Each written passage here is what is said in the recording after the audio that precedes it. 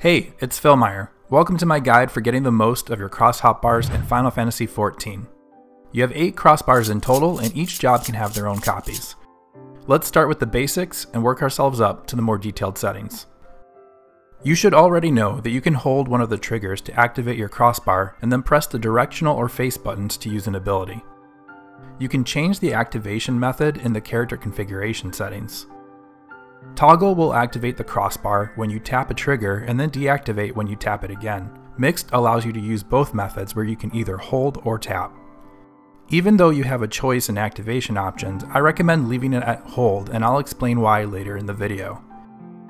You can add more than just job actions to your crossbar, such as items, gear sets, macros, and emotes. When selecting something in the UI, press the left face button to bring up a context menu. If it's something you can add to your crossbar, it will be shown as such. You can cycle through your crossbars by tapping the right bumper. You can also directly select a crossbar by holding the right bumper and pressing a directional or face button. You can customize which crossbars can be cycled through in each weapon stance in the character configuration settings. In this example, when my weapon is drawn, I'll cycle through crossbars 1 and 2, and when my weapon is sheathed, I'll cycle through crossbars 5 and 6. Auto crossbar switch will automatically change your crossbar into whichever is first in your list whenever you change weapon stance. Using the crossbar cycle filters won't prevent you from changing to a crossbar directly.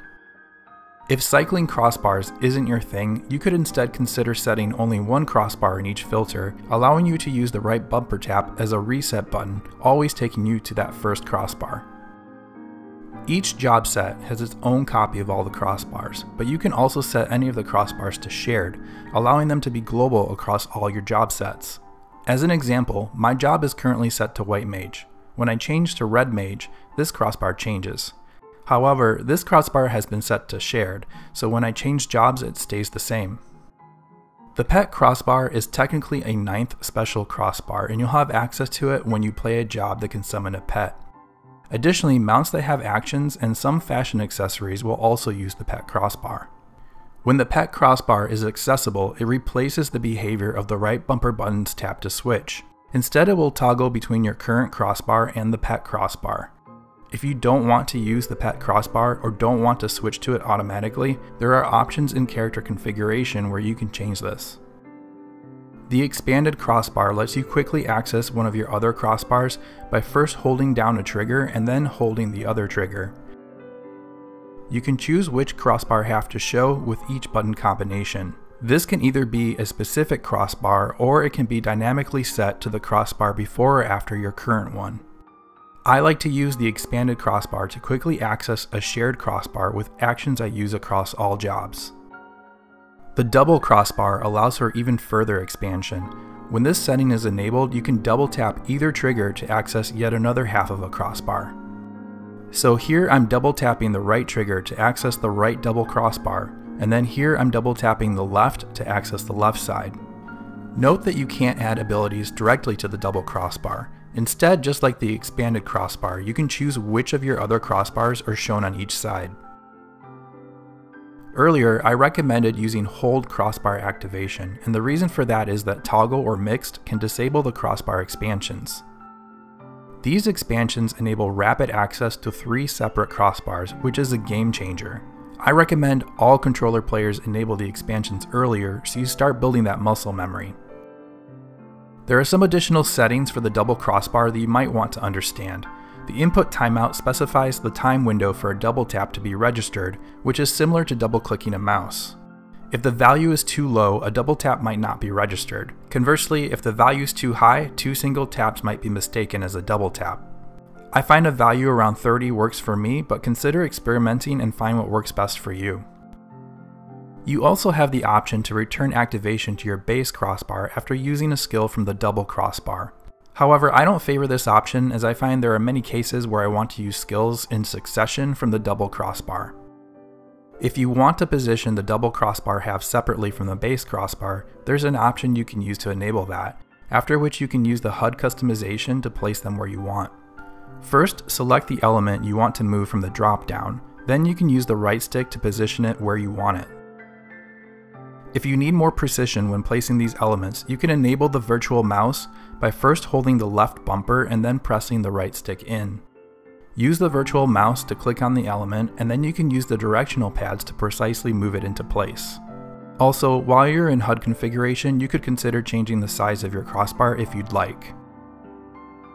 The crossbar has several other settings that you can change to your preference. Most are self-explanatory, but these next few may not be. You can change the way the crossbar halves are displayed. By default, they are grouped together as full controller layouts, but you can also choose to display them by button cluster instead. Display crossbar help will show or hide the action text when a crossbar is activated. Display control guide shows or hides the button icons. Crossbar transparency allows you to set the fate of the crossbar depending on what state it's in. Standard is the neutral state. Active refers to the part of the crossbar that's been activated, and whenever something's activated, the remainder is inactive. I like to set both the standard and inactive states to about half transparency. This lets me quickly scan the crossbars without them standing out too much against the game environment. So we've covered a bunch of options on how to configure the crossbar to your liking.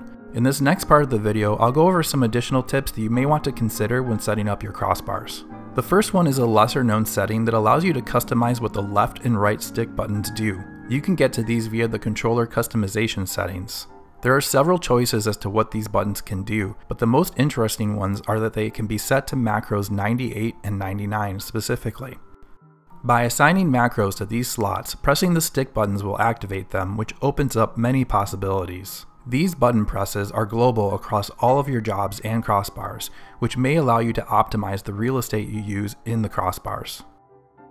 After you've done the work of customizing your crossbars, you may decide that you want to move them around or even copy your layouts to different job classes. The /C hotbar command allows for setting actions to your crossbar and even making copies of them. As an example, since all of the crafting jobs work the same way, I like to keep their crossbars in sync by copying my highest level crafting job's crossbars to my other jobs. Going over all of these commands is outside of the scope of this video, but in the description you'll find some useful examples along with a link to more documentation. Now, some considerations when deciding where to place your abilities in the crossbars. Since character movement is done with the left stick, you may want to reserve the controller face button for instant cast skills, since those can be used while your character's moving. You may also just want to use the face buttons for skills that you use most often in combat. For the same reasons, I like to keep the first few crossbars as combat specific, so I can easily change to them when in a fight. Lastly, using the controller and crossbars doesn't prevent you from using standard hotbars as well. You can enable and position these using the HUD editor. Some people like to use these as a way to track ability cooldowns. That concludes my crossbar crash course. Thank you for watching the video. I really hope it helped you out. Special shout out to any Xbox players who might just be getting started with the game.